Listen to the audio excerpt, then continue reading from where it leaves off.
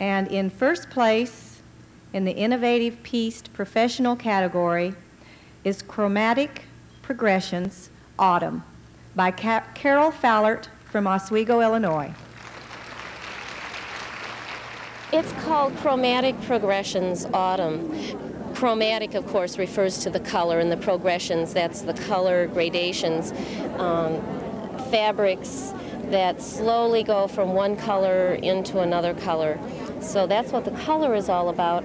And since the colors I used were very muted, I put them against a brown background, and it reminds me of autumn, which is my favorite time of the year. And so when someone sees this, this is kind of what you might call abstract expressionism. So when someone sees this, I want them to have the feeling I have when I'm walking in the woods on a crisp October day and feeling just wonderful. And so I call it Chromatic Progressions Autumn.